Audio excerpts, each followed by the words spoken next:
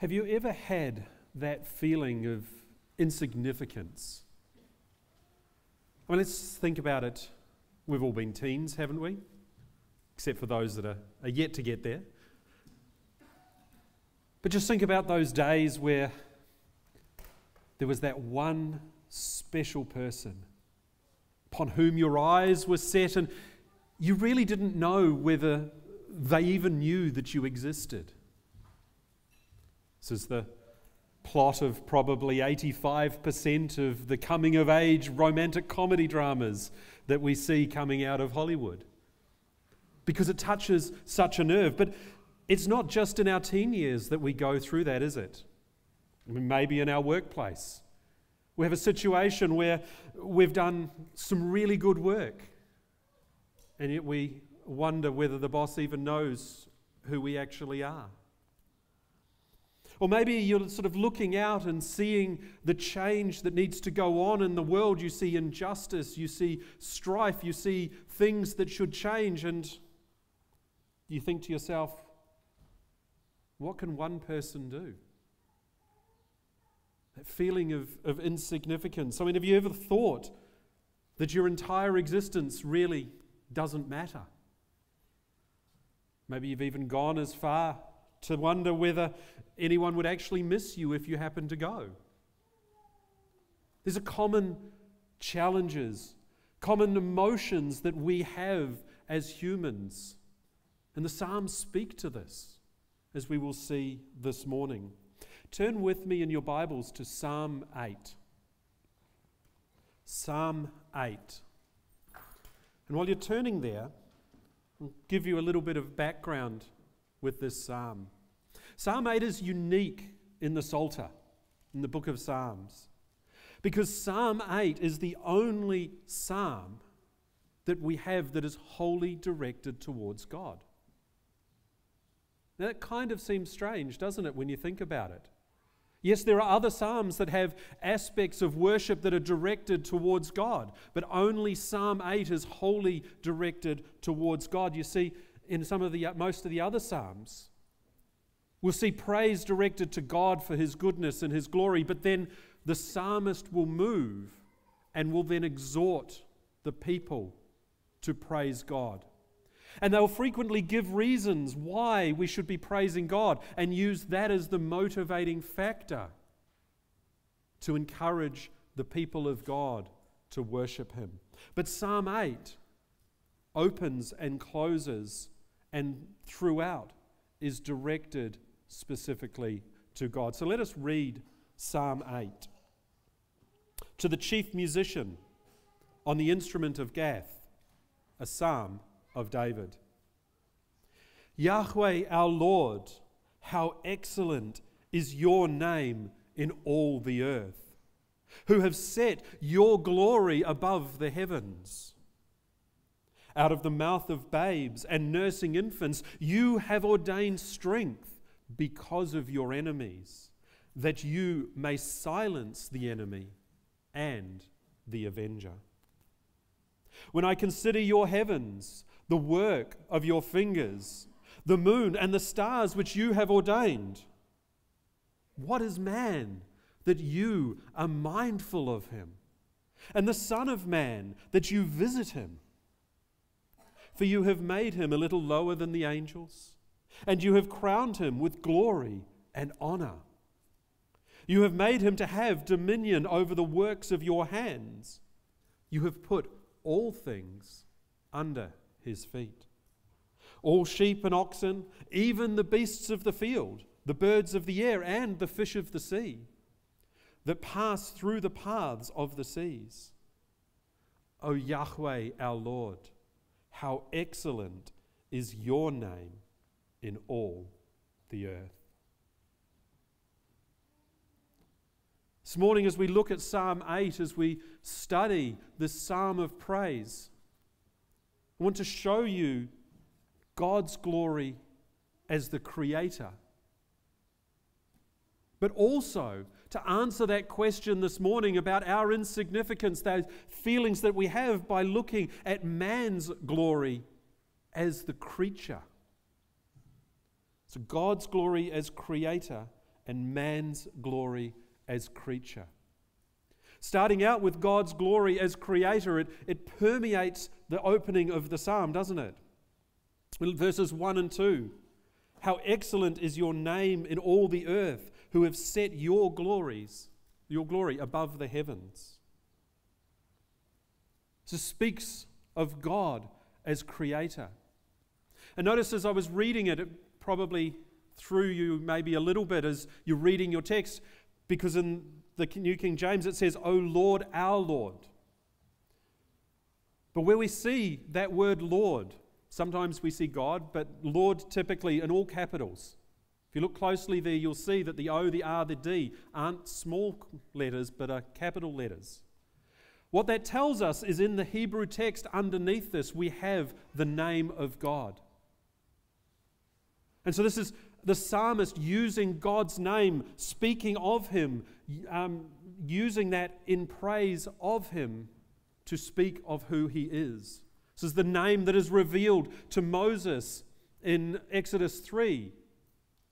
When Moses asks, when he's been sent back to the people of Israel, what name should I give them? And our God responds, I am whom I am, Yahweh. And so we have here, again, a uniqueness. It's not often we see Yahweh being given the title Lord. It's fully appropriate. And that's why in our English Bibles we have the word Lord as convention, because the Jews stopped using the name of God because they thought it might break the second commandment. And so they'd substitute in the word Lord in that scenario, and we do that in our English text. And that's what we also see. Don't miss that in the New Testament. For example, as we read this morning, that Jesus is Lord. It's hearkening back frequently to this divine name. And He is the self-existent one, the God who always has been, and therefore He is the one who has created. He is the creator. And the works of His hands, the works of His fingers as we see them described, they speak of who He is. They demonstrate to every single person His glory, His power, and His might.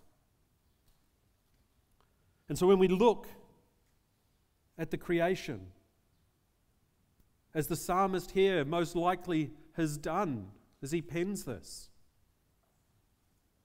what else should flow from our lips and out of our hearts but praise to the magnificent one who created everything, who has set His glory in the heavens? The psalmist goes on, and this is probably the trickiest part of this psalm.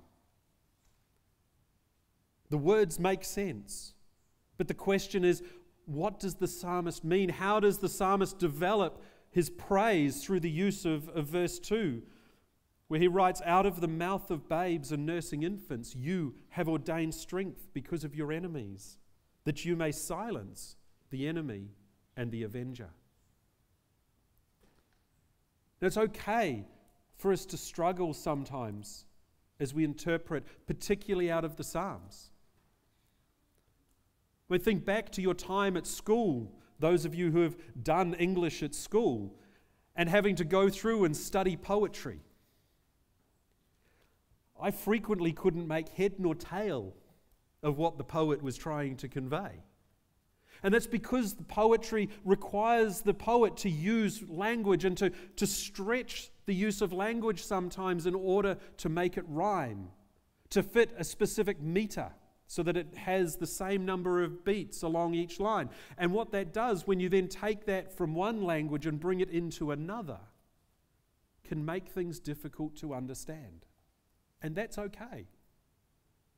Because something like verse 2 isn't definitional of the faith that we hold. But as we kind of open it up, as we scratch at its surface, we can get a reasonable idea of what it is that the psalmist is looking to say. And it helps us in this particular situation that we have a couple of wonderful interpreters to help us understand what the psalmist is meaning in this verse. Because you see, Jesus himself quotes this verse. Have a look at Matthew chapter 21. Matthew chapter 21. This is just after Jesus has entered Jerusalem, that triumphal entry. And he's come in and the crowds have been singing, Hosanna to the Son of David, praise to the Son of David. And then from verse 12, Jesus went into the temple of God and drove out all those who bought and sold in the temple, and overturned the tables of the money changers and the seats of those who sold doves.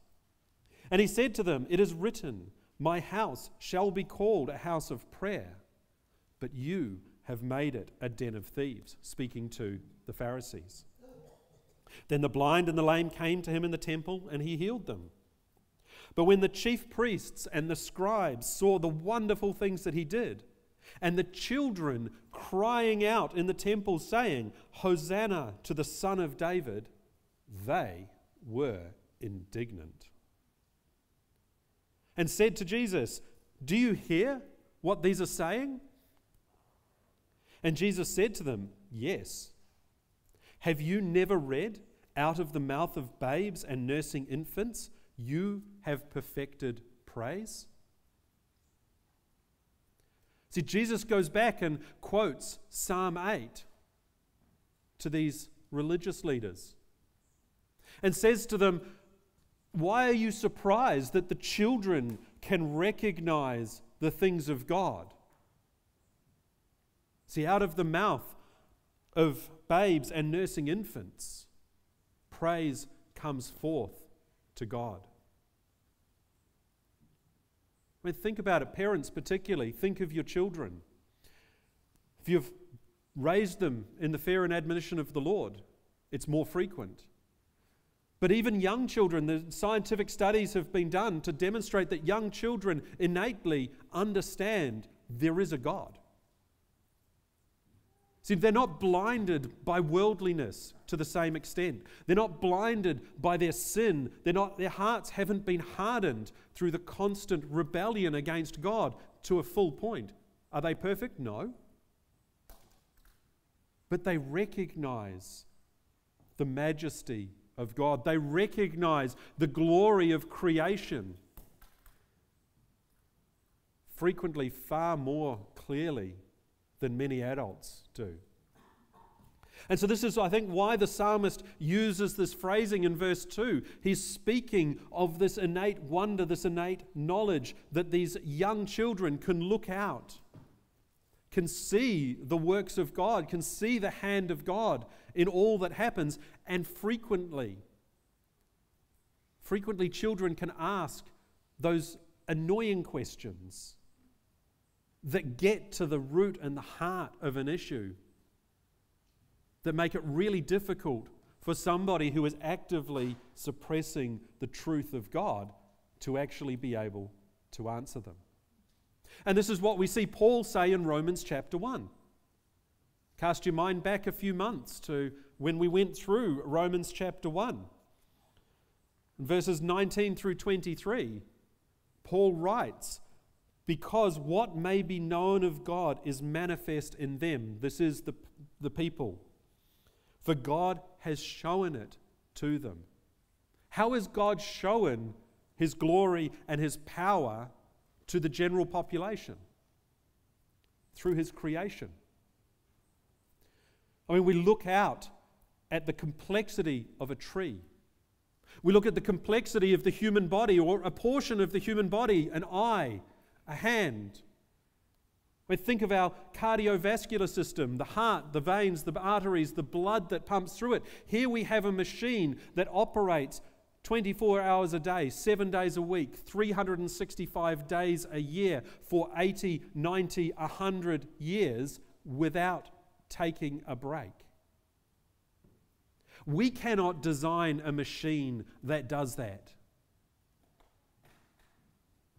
When we look at creation, it shows us an element of what God is like.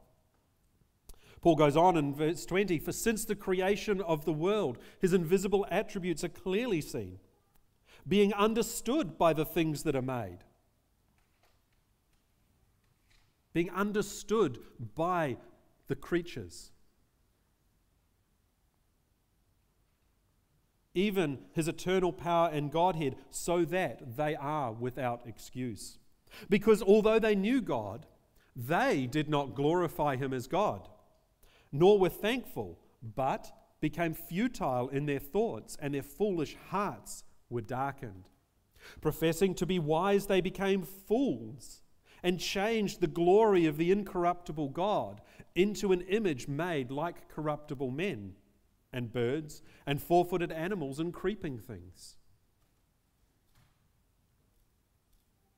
But out of the mouth of babes, praise is prepared for the true Creator. So this is the wisdom of God, bringing to nothing the so-called wisdom of man. You see, that's what Paul says in 1 Corinthians. 1 Corinthians chapter 1 is a passage that should always humble us, is a passage that we should probably be reading at least on an annual basis to remind ourselves not to think more highly of ourselves than we ought. Because Paul writes in 1 Corinthians 1 verses 27 through 29, "But God has chosen the foolish things of the world, like children, to put to shame the wise, and has chosen the weak things of the world to put to shame the things which are mighty, and the base things of the world and the things which are despised, like the children, God has chosen, and the things which are not, to bring to nothing the things that are. For what reason?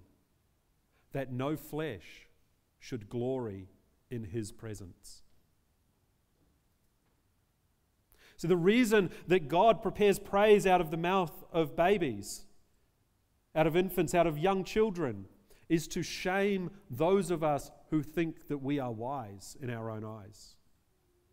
To remind ourselves that we are fundamentally nothing. To tear down our self-esteem, our pride,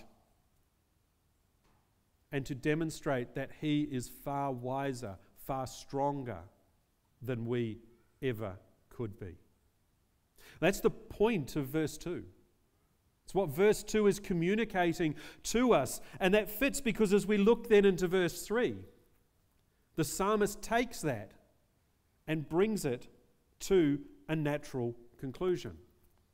He says in verse 3, "When I consider your heavens, the work of your fingers," not even the work of his hands, but of his fingers, indicating that the glory that we see around us is absolute trifle to God and his creative power. "The moon and the stars which you have ordained. What is man that you are mindful of him? And the Son of Man that you visit him?" I think of the vastness of the universe. When it's so vast, we don't know how far it is. We look out and we see the beautiful Milky Way galaxy. And yet every one of those pinpricks of light is a star far larger than the one that warms us that we call the sun. And there are millions and billions of those stars in that one galaxy. And then there are millions and billions of galaxies.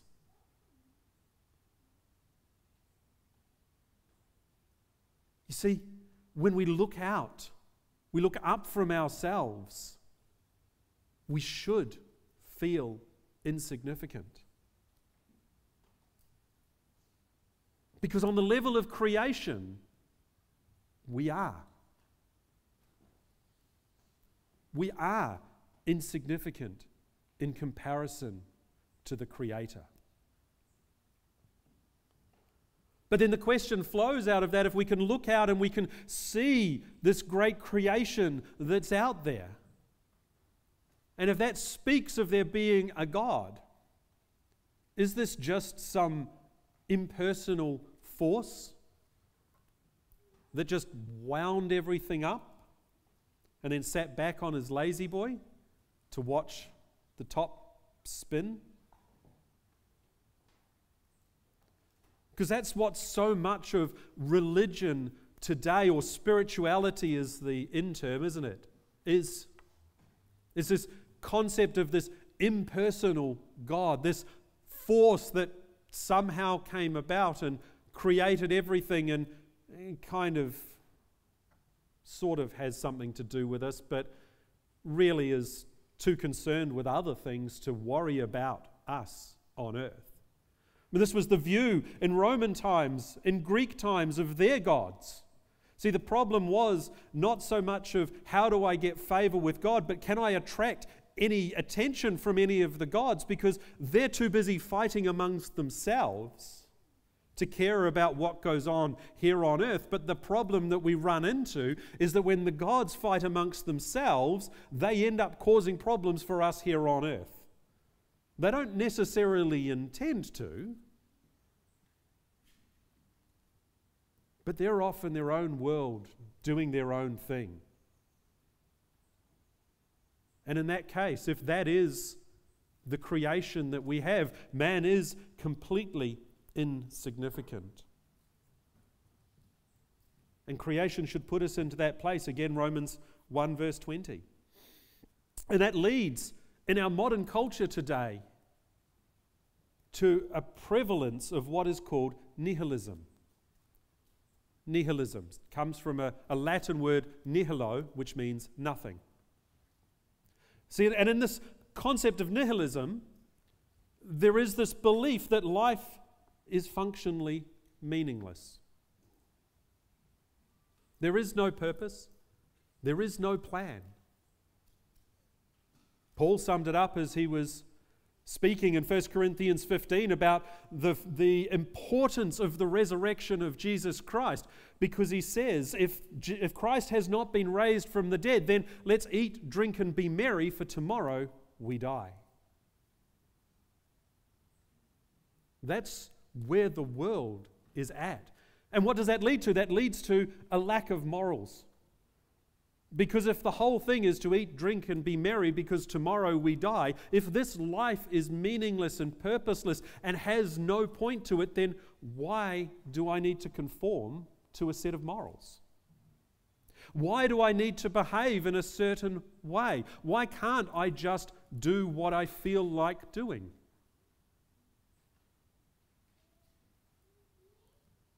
And if we are insignificant, if there is no God, then it's a fair question. This is the question that the preacher in Ecclesiastes wrestled with. The book of Ecclesiastes wrestles with this idea all the way through. And so he opens the book, Ecclesiastes chapter 1, verses 2 through 8. Vanity of vanities. Says the preacher, vanity of vanities, all is vanity. What profit has a man from all his labor in which he toils under the sun? One generation passes away and another generation comes, but the earth abides forever. The sun also rises and the sun goes down and hastens to the place where it arose. The wind goes towards the south and then it turns and goes towards the north. The wind whirls about continually and comes again on its circuit. The rivers run into the sea, yet the sea is not full. To the place from which the rivers come, they return again. All things are full of labor. Man cannot express it. The eye is not satisfied with seeing, nor the ear filled with hearing. See, if we just look out into the creation, and we see these cycles of things going on and on and on, it points to futility. This is why Eastern religions, Hinduism, Buddhism, what they're seeking to do is break out of this cycle of rebirth and reincarnation. They look at the water cycle, for example, and see that the rivers run to the sea, but the sea isn't full, that it all comes back again. Well, maybe that's what life is like for us. And so they seek to break out from this meaningless, endless cycle of nothingness. And in our modern culture, that leads to a culture of death, because if life is meaningless, then what does it matter if we dismember a child in its mother's womb? Its life was meaningless anyway. And that's the thing, is if what the preacher says at the start of Ecclesiastes is all we have, if all we have is looking out at our creation, then despair and hopelessness would be correct. What is man that you are mindful of him? But contained in that question is the seed of the answer.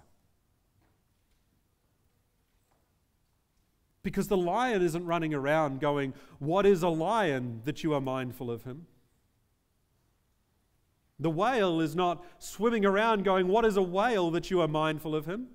The fly buzzing around in here is not going, "What is a fly that you are mindful of him?" The fact that we can think those thoughts tells us that that is not all there is. That the Creator is not some impersonal force, but is a person that can be known and should be known. And when we seek for that, we will find what we're looking for. And that's what the psalmist goes on as we look now at man's glory as creature. Man's glory as creature. Look here at verses 5 through 8. "For you have made him a little lower than the angels, and you have crowned him with glory and honor. You have made him to have dominion over the works of your hands. You have put all things under his feet. All sheep and oxen, even the beasts of the field, the birds of the air and the fish of the sea that pass through the paths of the sea." What is man that God is mindful of him? Man is the crowning glory of his creation. We are the crowning glory of God's creation. As wonderful as the galaxies are, and the planets and the worlds that exist that no eye has ever seen, and likely no eye will ever see, they are nothing in comparison to man. So look here, verse 5, "For you have made him a little lower than the angels." Now, there's debate over how this should be translated. And if you look across some translations, most stick with angels, and a large part of that is because when the Jews translated the Hebrew scriptures into Greek, they used the term angel, messenger. However, the term in the Hebrew is God. That word can be used of angels, of messengers, of heavenly beings.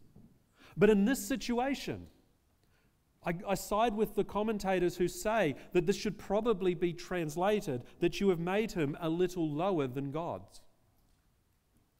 And why should it be translated to that? Well, how was man and woman created? We're created in the image of God, are we not? And so we've been created a little lower than God. We're not to the same extent. We are not God. We are not gods, despite what some heretics might try and teach. And Jesus speaks of this when the Pharisees try and stone him for claiming to be the Son of God. And what's his response to them? "Why are you stoning me for claiming to be the Son of God? Don't your scriptures describe you as gods?" Again, referencing the Psalms. We are created in the image of God, but a little lower. And we see that in the next verse, or the next half of the verse, because we have been crowned with glory and honor. I mean, think of that contrast. We're made a little bit lower, but yet we are given glory and honor.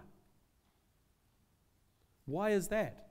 Because we are the pinnacle of God's creation. We are the only thing made in the image of God. We are the only thing into which the breath of life was breathed by God.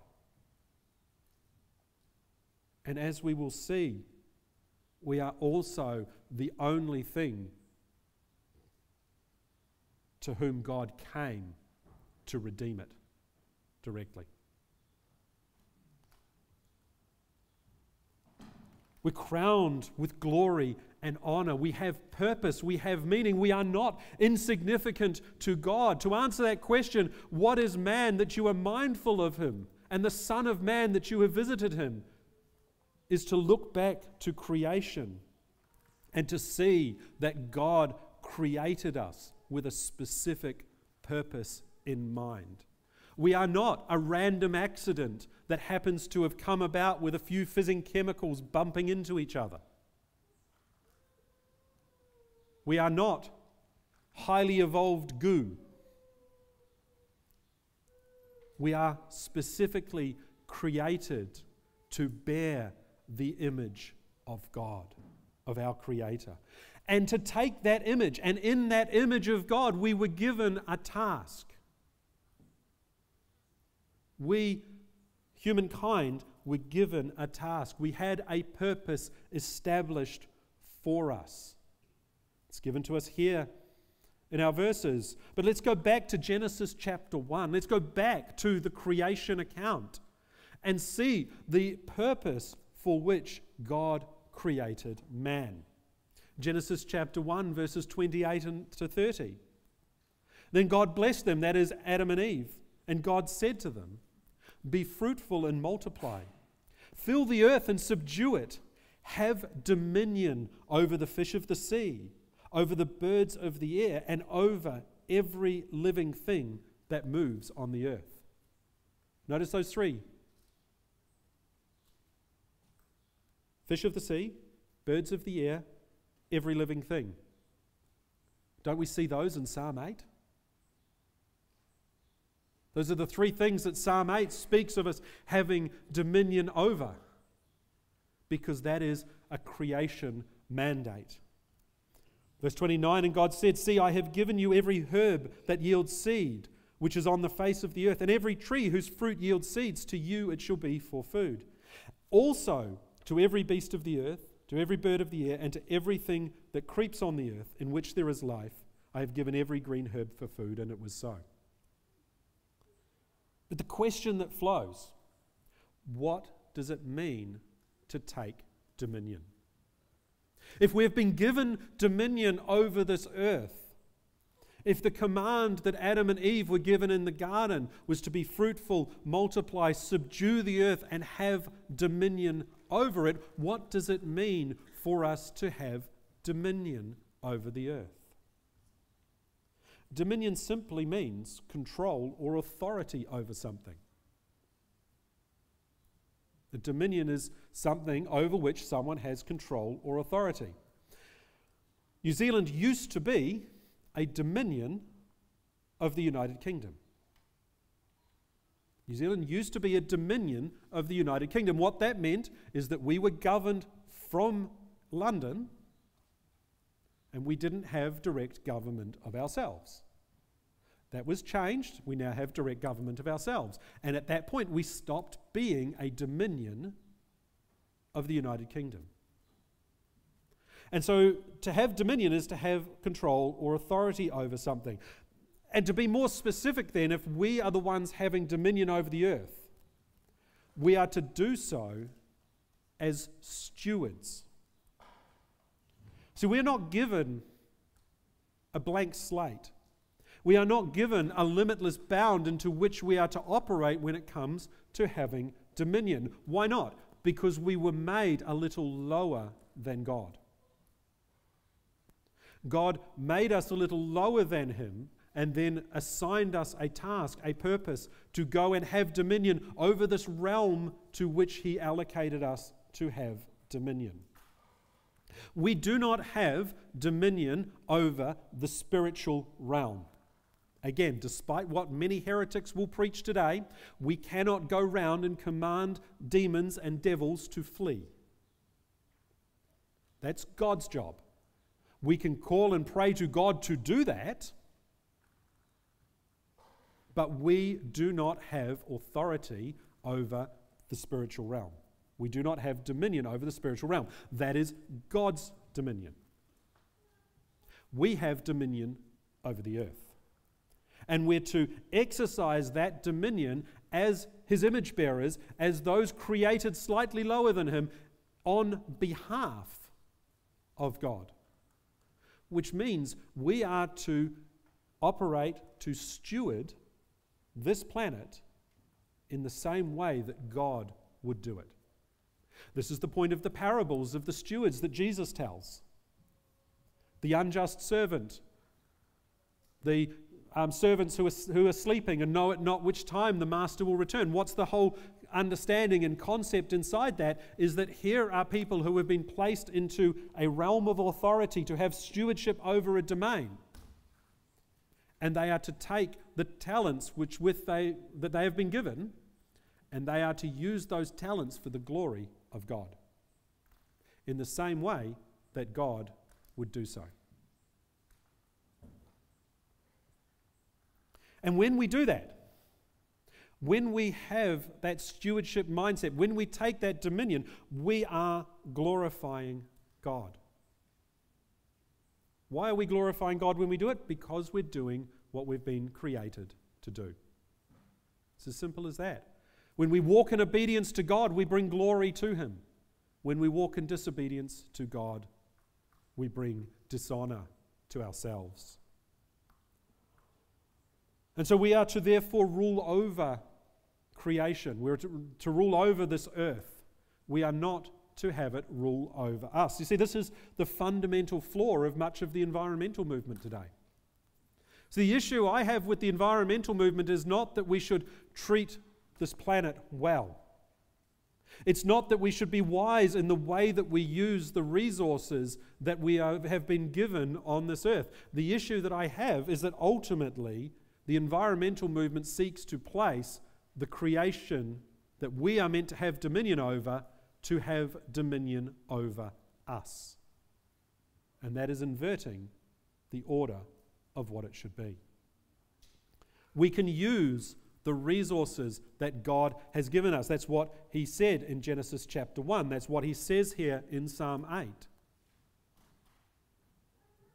That all things have been put under our feet. However, because of Adam's sin, because of our sin in Adam, we cannot and we will not take dominion in the way that we ought to.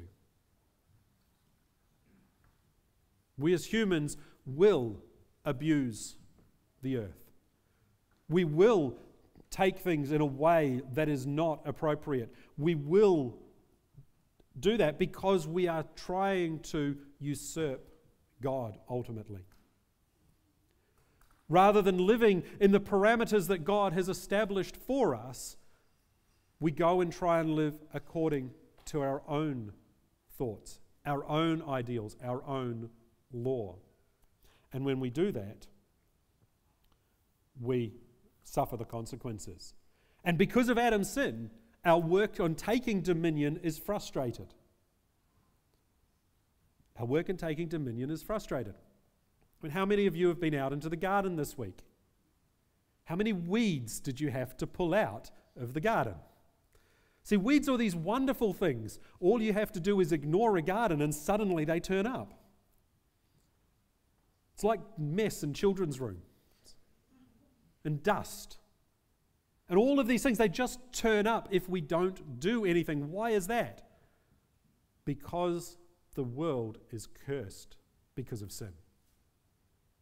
The curse in Genesis 3. Through the sweat of your brow, Adam, thorns and thistles will come up to frustrate your work. And you will have to toil against the effects of sin in addition to toiling to bring dominion. And so because of that frustration, because in a sense the earth is no longer cooperating with us to help have this dominion brought about, we are going to have frustration and challenge as we seek to exercise the dominion that we are called to have. But there's always a but, and when it comes to the gospel, it's always a good one. But Jesus. See, taking dominion will be completed successfully and properly at the end. The Edenic paradise, what we see in that walking with God in the cool of the evening that Adam and Eve had prior to the fall in Genesis, will be restored to us at the end of time. As will our ability to take dominion, to go forth and subdue the earth. That will all come, and it will come because of the work that Jesus has done. And this is why Paul in 1 Corinthians 15, the writer to the Hebrews in Hebrews chapter 2, take this psalm, and particularly those verses in the middle, 5 and 6. Yet you have made him a little lower than the heavenly beings, than the angels, and crowned him with glory and honor. Paul takes that in 1 Corinthians, the writer to Hebrews, probably Paul, takes that and applies it in Hebrews chapter 2 to Jesus.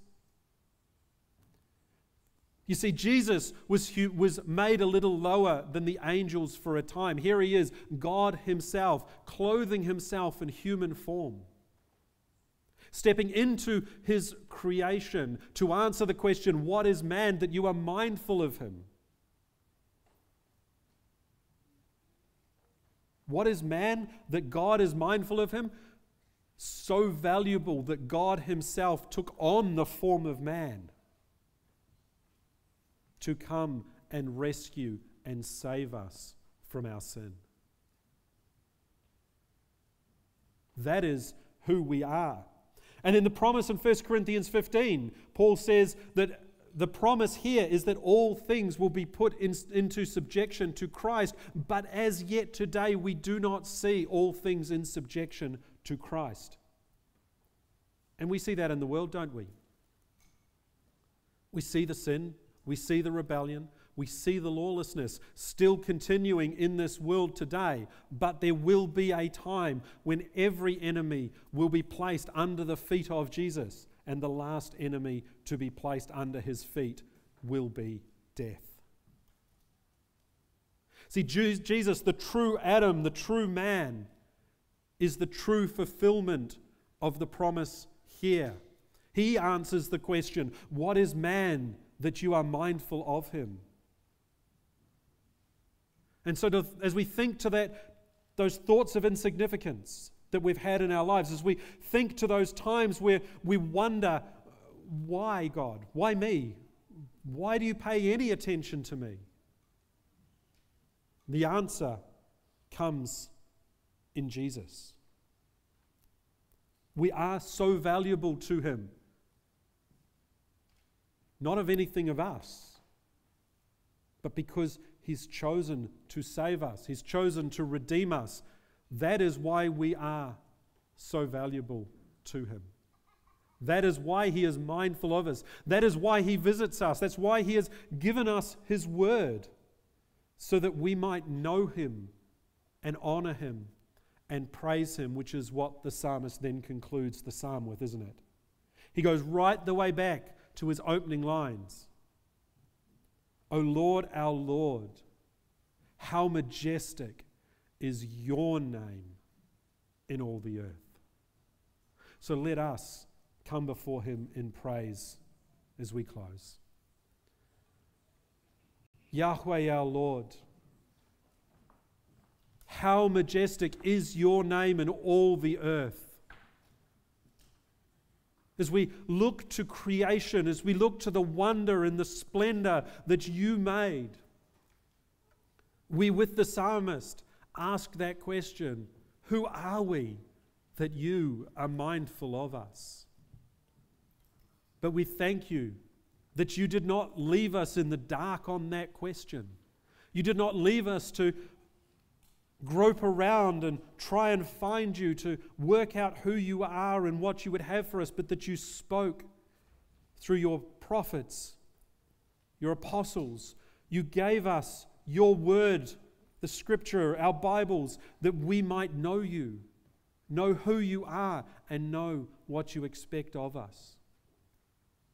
And then as you spoke to us and gave us your law and your commands, we're sorry that we destroyed them, that we rebelled against you, that we sought for our own good and our own glory and not your good and not your glory. Yours is the name that is to be praised and gloried above all other names, and we are so sorry for the times that we have dragged that through the mud. But we are so thankful, our Lord Jesus, that you willingly clothed yourself in humanity. You stepped into your creation, descending from your glorious throne, coming to live the life that we ought to have lived and to die the death that we deserve to die, so that we might be forgiven of our transgressions, we might be forgiven of our trespasses and of our sins. And we thank you that in doing so, Lord Jesus, you answered that question: who are we that you are mindful of us? So let us go forth this morning in praise. Let us constantly have praise for the name of Yahweh on our lips. Let us go forth to the people around us, declaring your great works, your mighty deeds, and most importantly, that free offer of salvation that you proclaim and call everybody to partake of. In the precious name of Jesus, we thank you this morning. Amen.